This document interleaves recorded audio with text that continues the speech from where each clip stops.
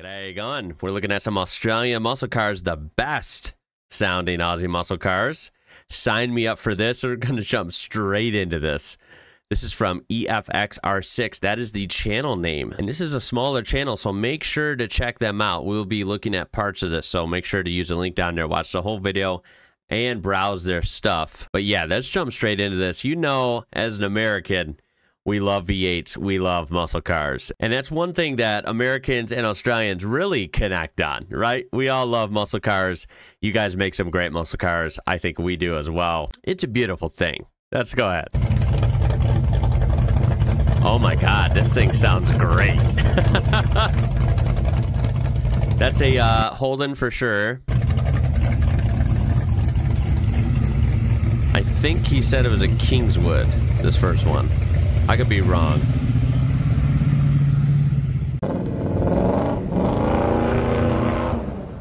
Damn. Oh my God, look at that thing. I literally have a die cast that's very similar to this car back there. Probably off the screen, but yeah. What a beaut, man. Monaro GTS. Oh. Looks great and sounds even better.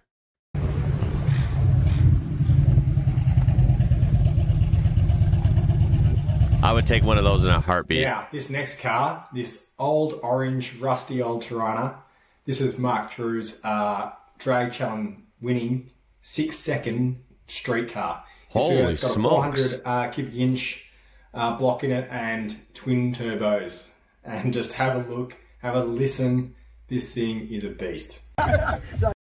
Sounds like it. Wow. No, I love Tiranas. Yeah. Oh, see, I'm all about this. Like that Holden panel van we looked at a few weeks ago. I love cars that are fast and kind of beat up, faded, scuffed, dirty. I don't know what it is. Something about old muscle cars that just happen to be like that. You know, beat up combined with like a randomly clean as F engine bay that's making a hell of a lot of power. It's a weird combination that oddly really works for me. I like it a lot already. Dude, it's perfect. See, we got the long rough start, dude. This thing is badass. Oh my God, I love that it's a 4-door. Ooh, that sounds good. Wow. Love that it's dirty, dude. Look at the rubber. I think this thing might have spun its tires quite a few times over the years. Or recently. Oh, that is so freaking sick, dude.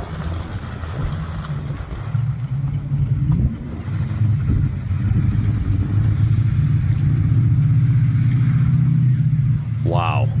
You know what? It sounds great. May I add, it also sounds a little bit like muted, for lack of a better term. Like, it's loud, it's audible, but it's not like crazy. And so I think this thing is definitely sleeper status. Like, would blow people away and they would have no idea based on the looks and even like the sound of it, right? It's a cool car, dude. Oh man, these Tiranas are so good looking, dude. That's why they're my favorite. I just love the dimensions. I love the way they look, they sit. And there's so many ways you can do these, so many colors you can pull off, so many, you know, modifications, wheel and tire packages, everything. They're just cool. They're a great platform, man. Oh wow, they're whoa. Those are twins. They're literally yellow twins, Tiranas. It's probably not something you see every day. What a great sound. Okay, this thing is awesome. Ford Falcon. Remember, I'm always kind of like lean towards heavily pretty much towards Team Holden. But man, I gotta say, when I've learned about these like Ford of Europe, right? A lot of cool stuff. Of course, over the years when I learned about Ford Australia. Cool freaking stuff, dude. Remember, I'm not the biggest Ford fan in the US, but like, you know, these different subsidiaries of Ford from different countries They really kind of nailed it, man. This thing is awesome. And let's be real. I don't hate Ford. I mean, there's, of course, especially when we're talking about this era, there's a lot of cool U.S. Fords, right, from the 60s and the 70s. I just happen to favor GM and, you know, Mopar Chrysler products more. But, yeah, Ford has honestly made some awesome stuff. But Ford Australia, in particular, really gravitate towards these. This thing is sick, dude. This thing is mean, and it's big, too. And it has a sound that fits. All right, here we go. Also, what a cool combo. I love how it's black. It's got this, what would you call it? Like the vinyl roof or like a textured roof? I feel like I've always known what that's called, and it's like not coming to me right now. So I apologize. But you see how that's different. It's not painted like this, right? This was very common on older cars, of course. But I actually like that on this car. Not to mention, combined with this bright white interior. And you even get a little bit of a contrast just because you do have a black dash, it looks like. So a black dash, but white door cards, white seats. I mean, this thing is sharp, dude. And then I always think of these as like centerline wheels. They might not be that, but that's what it reminds me of. Very cool vehicle, dude. And the sound is addicting.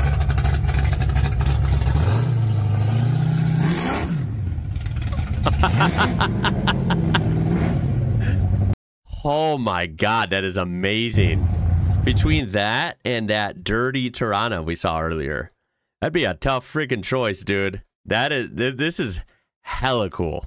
Now, this is cool, something a little different, right? I always prefer the older stuff. You know, there's just something about it, right? But I always add that, like, the 80s and all basically through the 90s, there was this different era in Australia that we didn't really have here in the US, right? Cars were just becoming, everything was like front wheel drive and 6 and 4 cylinders.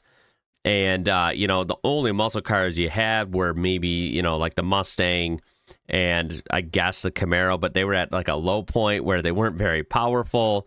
They were kind of lackluster in design, in my opinion. You know, you didn't have a lot going on in the U.S. in like the late 80s, all through the 90s. Was a weird era. It was a good era for like, I guess, regular boring cars, but not quite muscle cars on our side of things. But in Australia throughout the 80s and throughout the 90s, you guys had a lot of rear-wheel drive cars still, which is awesome. You had a lot of, you know, big inline-six cars, a lot of V8 cars, and it was just kind of cool. And you have cars like this sporty muscle, you know, sedan. You know, it's still an Aussie muscle car, but it's more of like a sporty car, right? You know, it's low slung, and it's clearly, you know, a lot different than a lot of these 60s and early 70s cars we've been looking at. But it's really cool. Like I said, it's way more unique because we didn't really have offerings like this at the time. So I'm going to throw this one in there, and then I'm going to cut it there because there's a lot of cars in this video that we did not feature here. So use the link down there and check out his original channel. But yeah, let's hear this thing. First of all, it looks straight up sexy in that dark green. Look at this Skoda. How cool. I like those too. Not a muscle car, but still kind of fun. But yeah, this thing, like, I just like the design of these.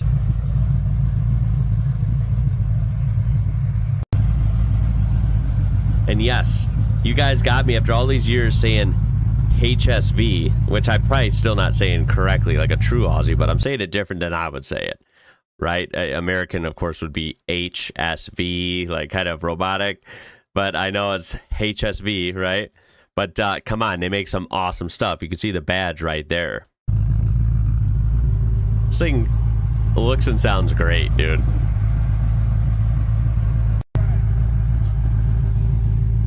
Just a sharp looking vehicle. Holy smokes. It looks like it'd be hella fun to drive, dude. Wow. You know what? I love that era too. Look at those seats and the door inserts with that funny like splash pattern or tear pattern, whatever you had back then. It was absolutely hilarious. I freaking love it, dude. What a beast. Looks beautiful. I mean, it's in great shape. No rust, no, you know, it's not beat up, not dented up. And look at it underneath. I mean, this thing is awesome, dude. What are you doing, buddy?